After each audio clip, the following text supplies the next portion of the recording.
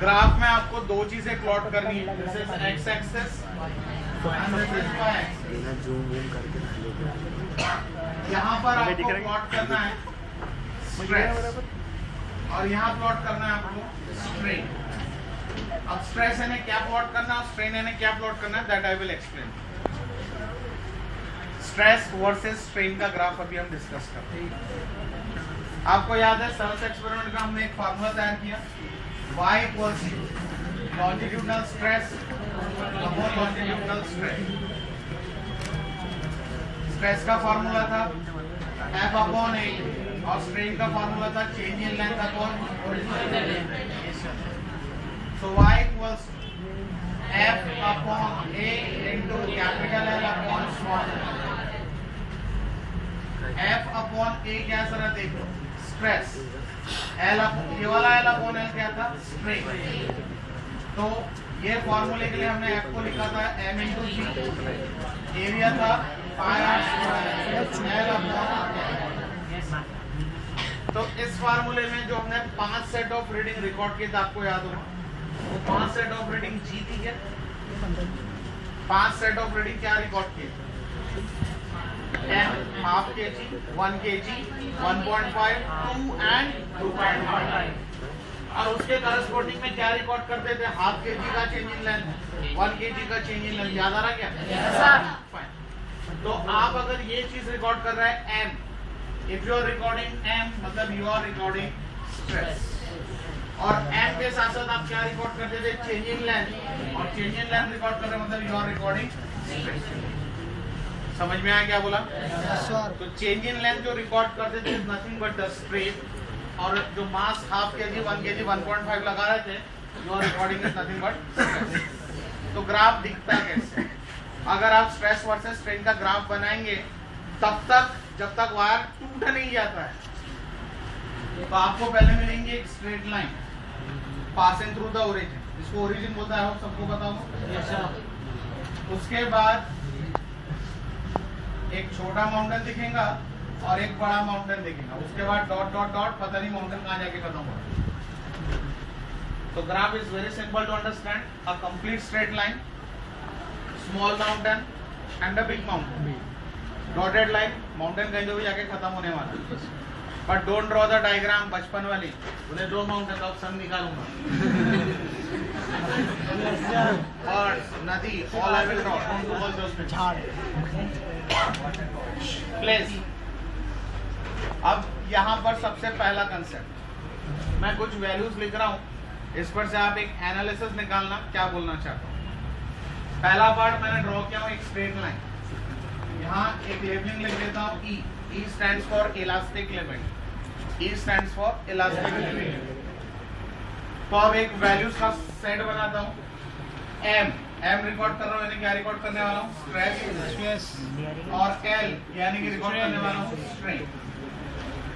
Half kg का wait लगाया, 2 millimetre का स्ट्रेन है, 1 kg 4, 1.5 6, 2 kg 8, 2.5 10, 3 kg 12, 3.5 suppose 15, 4 kg 19, 4.5 27।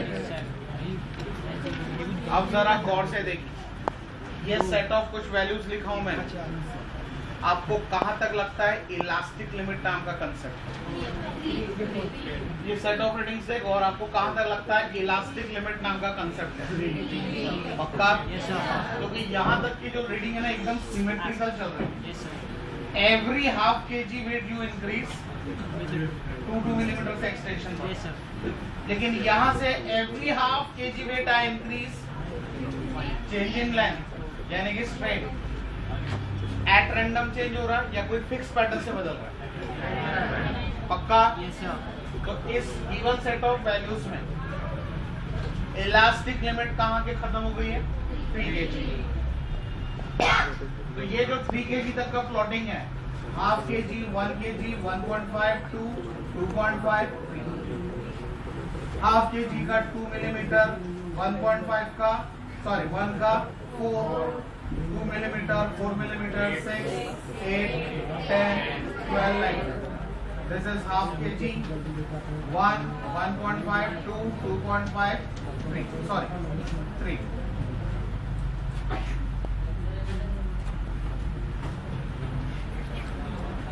यहां तक जो आप एक स्ट्रेट लाइन प्लॉट करते हो, यहां पर एक वर्ड क्या लिखा है बोला? Elastic length. मतलब वहां आपकी मैक्सिमम रीडिंग कौन सा रिकॉर्ड होगी? 3 kg, और चेंजिंग लेंथ कौन सा रिकॉर्ड होना चाहिए? 12। लेकिन उसके बाद की रीडिंग को देखते हैं। ये एक स्ट्रेट लाइन, स्ट्रेट लाइन को बोलते हैं stress is directly proportional to strain. लेकिन ई तक, ई यानी कौन सा है? तो stress is directly proportional to strain with in elastic limit. लेकिन इसके आगे जो रिकॉर्ड करने वाले हैं वो विद इन इलास्टिक लिमिट है कि बियॉन्ड इलास्टिक लिमिट है? पक्का? Yes sir. तो beyond elastic limit you can find there are 2 curvatures, 2 peaks of the mountain जैसे कर्वेचर्स आपको नजर आ रहा है। पहला जो पीक ऑफ द माउंटेन का कर्वेचर है, इसको लिखना है आपको y। y का नाम बता दे तो यहाँ पर यील्ड पॉइंट कहते हैं उसको, यील्ड पॉइंट।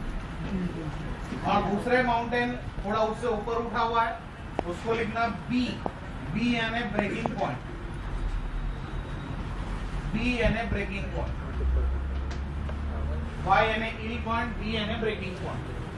अब ये यील्ड पॉइंट क्या है और ब्रेकिंग पॉइंट क्या है? यहां पर देखिए वेट आप बढ़ा रहे हो, बराबर वैसे ही बढ़ा रहे हो, हाफ kg के स्लॉट्स में बढ़ा रहे हो। लेकिन चेंज इन लेंथ कैसा आ रहा?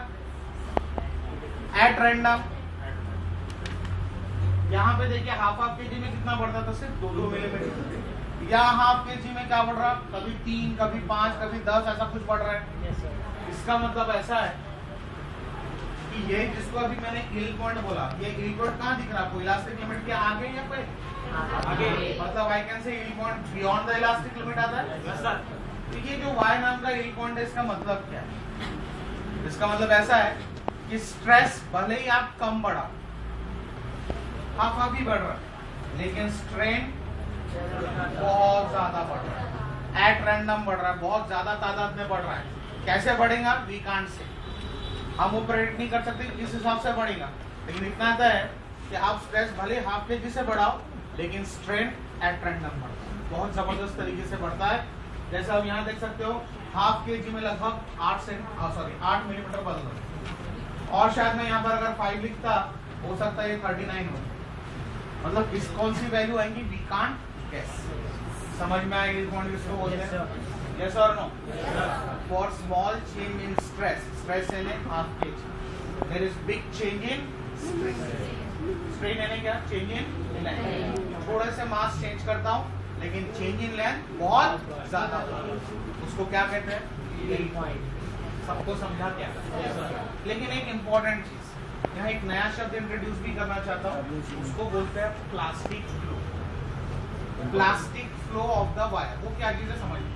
मान लो ये 5.5 और 6 kg तक चला, 6 kg तक चला गया, 6 kg तक पहुंच गया, तो सपोज यहाँ वैल्यू आ गई है 58, वैल्यू आ गई सपोज 58। अब मैंने 6 किलो का जो वजन था, उसमें से मान लो 1 किलो बाहर निकाला, मैंने वजन कितना बचा? 5 किलो। पक्का? कितना बोला? 5 किलो। 6 किलो था, 1 किलो निकाल लिया, वजन बचा 5 किलो। तो बताइए वायर की लंबाई बढ़नी चाहिए या घटनी चाहिए? उतनी रहेंगी सर। 1 kg मैंने विड्रॉ कर लिया उसमें से,